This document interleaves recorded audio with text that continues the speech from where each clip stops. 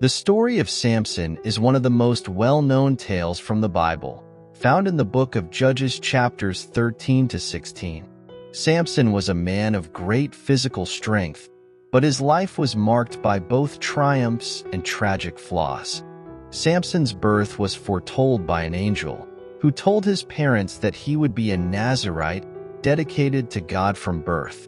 This meant that he was to abstain from wine and strong drink, refrain from cutting his hair, and avoid contact with anything unclean.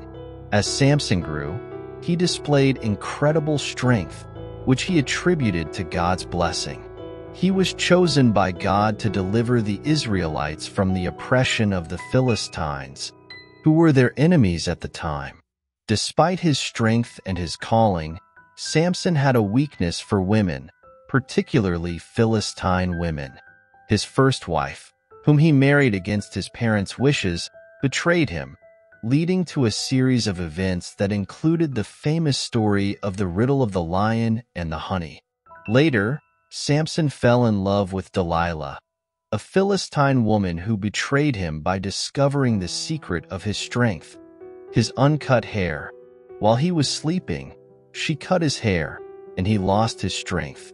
The Philistines captured him, gouged out his eyes, and imprisoned him, using him as a spectacle for their entertainment. In a final act of strength and faith, Samson prayed to God for his strength to return one last time. God granted his request, and Samson, though blind, pushed apart the pillars of the temple where he was being held captive, causing the building to collapse and killing himself along with many Philistines, thus avenging his people. Samson's story is a complex one, showcasing his incredible strength, his weaknesses, and his ultimate redemption through his faith in God. It serves as a reminder of the consequences of pride, disobedience, and the importance of staying true to one's calling.